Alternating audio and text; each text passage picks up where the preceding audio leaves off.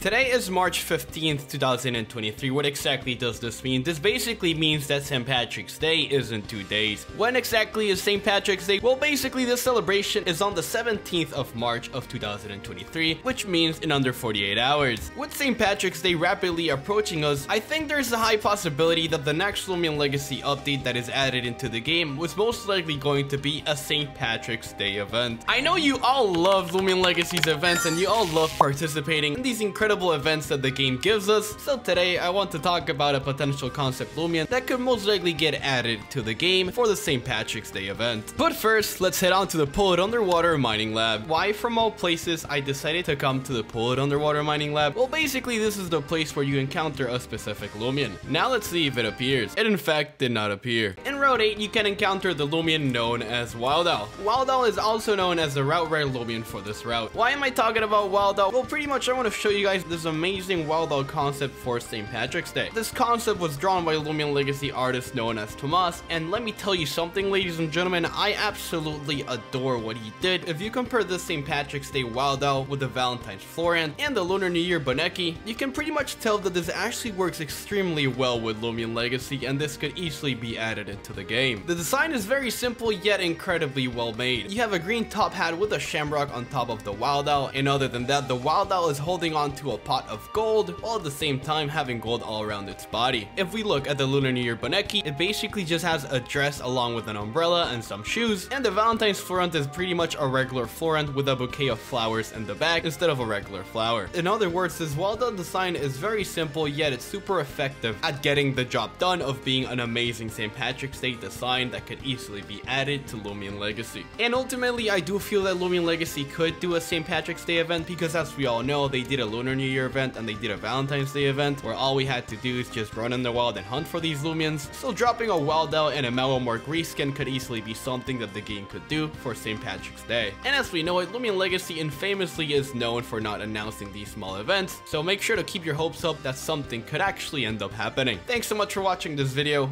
I'm Armenti, and we lit.